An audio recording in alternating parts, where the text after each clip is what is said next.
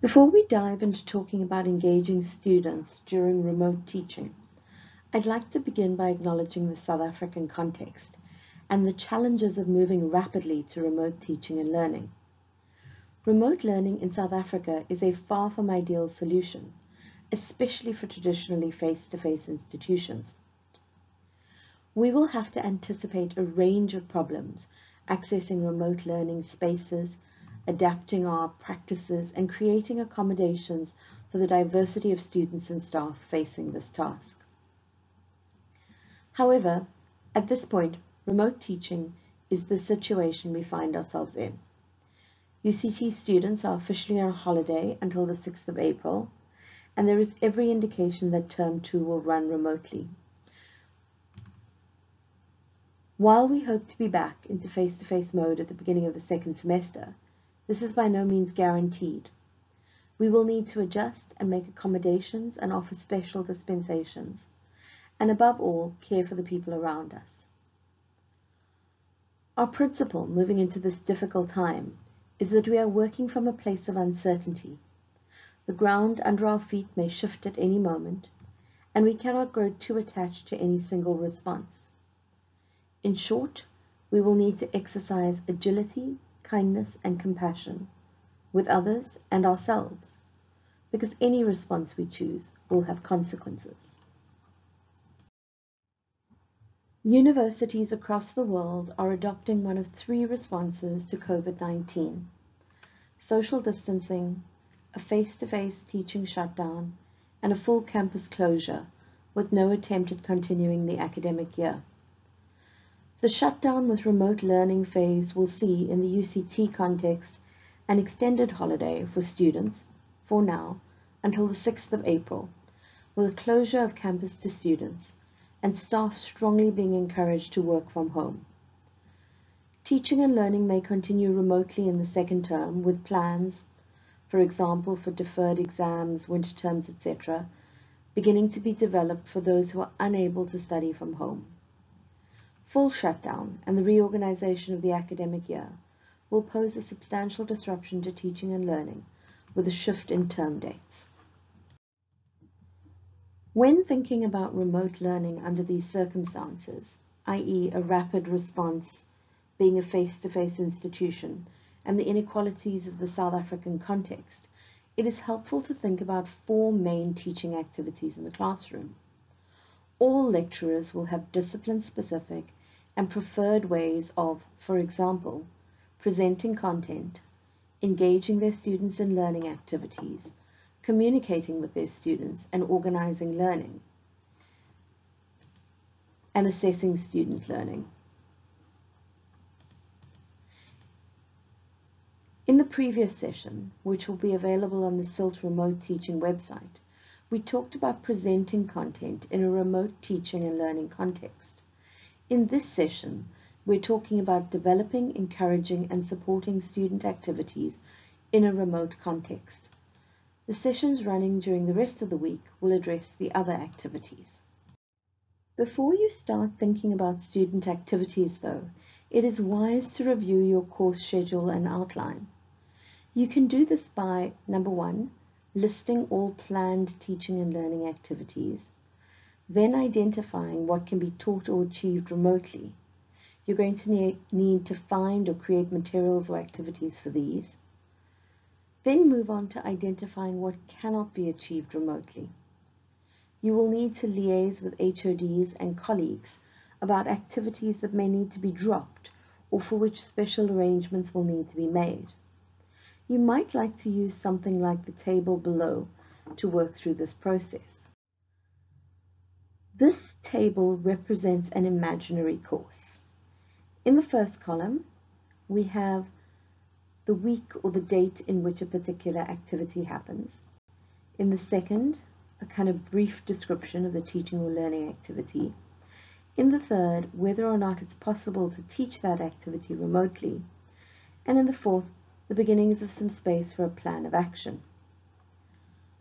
So for example, if this were your course, you might want to consider whether the student activity of a face-to-face tutorial was possible to recreate remotely, and if so, how you might go about doing that. Similarly, you might consider how students would, for example, present findings on a particular examination to the class, and how to teach that remotely, and what your plan of action for that might be. If you attended the first webinar, this idea of transferring, translating, and transforming activities or content, communications will actually be quite familiar to you. So what we have to think about is how we might take activities that usually happen in the face-to-face space and transfer, translate, or transform these for the remote teaching context. So let's take an example of tutorials. A lot of people have discussion type tutorials in their classes or courses.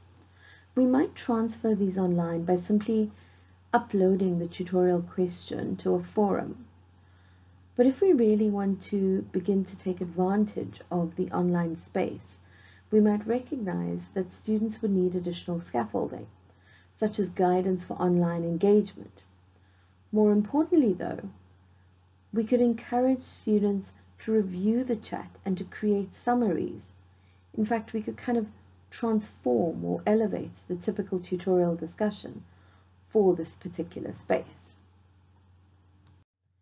In this session, we're going to look at some different tools and strategies that you can use in order to guide and support student activities in a remote context.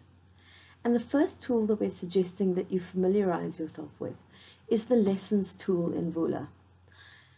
Lessons helps with structuring your content. It's really about creating learning pathways for students. Particularly in the remote learning context, it's absolutely critical that students have a sense of structure about their learning. The Lessons tool can be used to help students to navigate the learning experience and as a site for instructional text for lecturers. Additionally, it integrates other tools on Vula and can pull third-party tools such as Google Docs into Vula.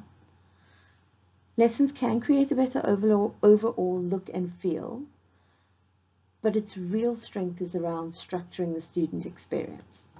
And if you'd like to, you can watch a quick screencast on how to use Lessons here. Over the next 2 slides, you're going to see some examples of the Lessons tool in action. So this is a lecturer view of the Lessons tool. You know it's a lecturer view because up here at the top, you've got add content, more tools, and reorder, which tells us that this person is in the process of editing this particular site.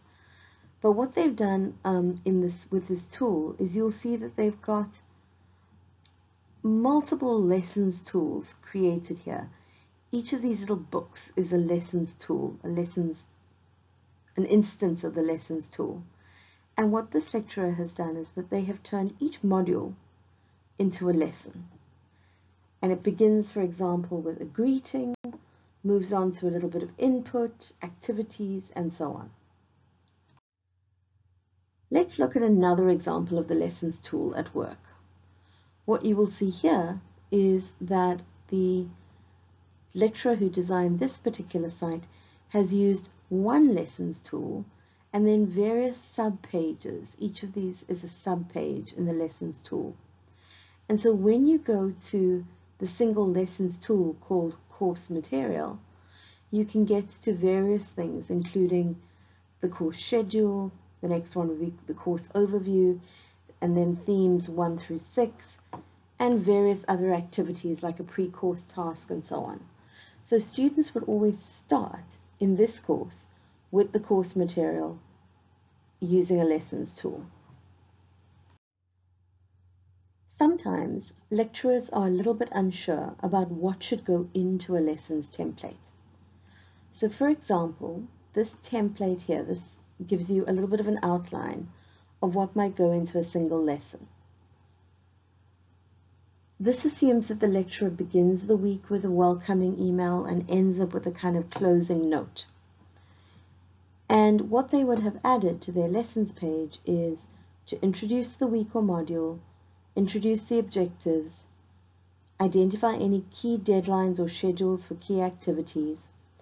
Put in some piece of core content. For example, this could be a reading, or it could be a podcast, it could be a narrated PowerPoint like this one, it could be a video, followed by some kind of short student activity, which is the focus of today's session. Again, for example, a discussion through a forum, a Vula question or poll, an MCQ, or a short blog post. This would be followed by another instance of core content and another short activity. Might include an assignment for the week and then some kind of additional or extension materials. We're suggesting that for the remote teaching context, you try to limit these where possible. And then we suggest a checklist at the end of the week. So when a student logs into, for example, the lessons page for week 7, they will see clearly all the different activities that they need to be able to achieve during that week. And this should help them to at least understand whether or not they are staying on task with their studying. A student activity that lecturers are often most nervous about replacing or losing is the idea of questions and a face-to-face lecture. In a face-to-face lecture, we have the luxury of our students in front of us in real time, and they can raise questions as they go. This can be a little bit harder in a remote context, but we can plan for it. So for example, what you can do is that at the end of a piece of core content, you can create a short question space for students, where either using forums or the questions tool or Vula tests and quizzes, you can encourage students to ask questions or to respond to questions based on the course material. Another activity that causes some challenge for lecturers in the remote context is collaborative and group work activities. A successful translation or transformation of a face-to-face collaborative group work activity requires that you think about redesigning the task, setting up the group in ways that compensate for the remote context, that you actively support group processes as a staff member, and that in addition to this, you also support writing an assessment. There are 4 key UCT-supported groups of tools that can be very useful in this context. So in terms of giving groups a space to store material and to work synchronously on a document or a spreadsheet or a PowerPoint, nothing beats the Google Suite. Although Office 365 is also very, very familiar to most students. So you could choose either the Google Suite or Office 365 as a space for students to do their work. Students also need those space to chat about the work and space to organize themselves. And they can either use MS Teams or something like WhatsApp for this purpose. If you want to keep an eye on that, you might want to encourage them to use the forums or the chat space in Vula, but sometimes that becomes a little bit too visible for students. A key part of the face-to-face learning experience in the UCT context is often tutorials. Whether these are a humanities, social sciences type tutorial characterized by discussion and debate, or whether they are a sort of EBE sciences type tutorial where students will work on a problem set together. Replacing the face-to-face tutorial is a design challenge for the remote context. The first principle you can apply is to think about distributing the tutorial across time. There are a couple of reasons for this. First of all, in the context in which we work, not all our students have easy access and reliable access to data, which means that if they only have one small window of time in which to join the tutorial and something goes wrong with their data access, they're not going to be able to participate. On the other hand, if you distribute the tutorial across a slightly more extended period, so instead of having 2 hours to participate in a discussion or to submit a TUT activity, you allow people 2 days, they're more likely to be able to engage. Another thing that you have to think about when replacing face-to-face tutorials is that lecturers often chunk material in tutorials verbally. So they will have a plan that for the first third of the TUT we're going to work on this, and the second third we're going to work on something else, and the third we're going to work on a third thing. And what is helpful in the remote context is to split that up into 3 separate activities so that students can clearly finish one at a time and know when they have achieved a particular outcome. This chunking is also going to make it possible for students to more successfully manage their time when they have other demands on it. Finally, in relation to face-to-face tutorials, it's a good idea to think about combining tools from the LMS. So for example, blogs, the TUT Groups management tool, and forums could in combination be very powerful for helping you to manage your face-to-face tutorials. A big question though that departments need to pay attention to is what to do about tutors. So if you have a group of tutors, are you going to continue to use them? If you are, do they have device access?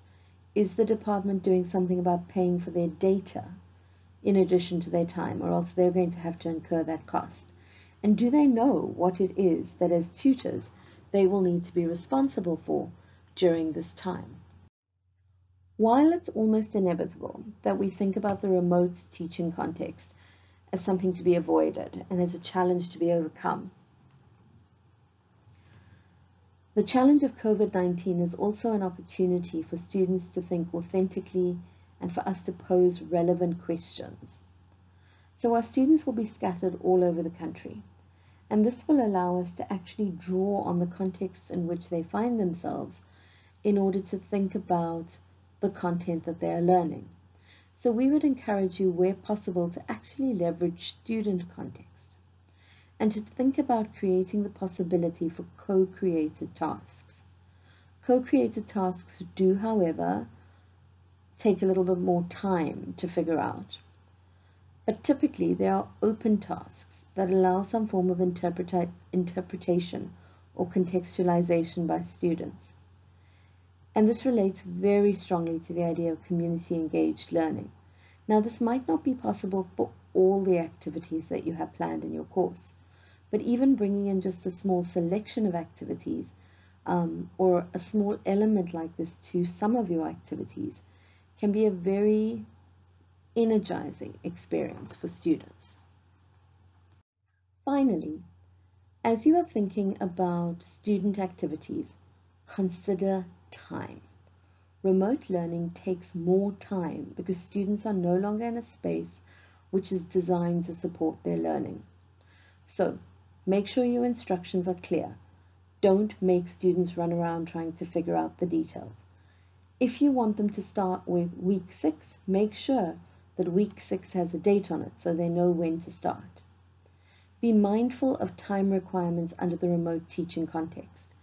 Students will have to do things like work with data at strange hours. So they might find themselves working late at night or in the early hours of the morning when it's quiet at home, or when data is cheap. They might have constant demands on their time in terms of family and nursing and so on. So just be careful that in this context, time is going to be a very serious issue for our students. Try to distribute activities to allow for access challenges. And finally, make sure that you clarify expectations and behaviors.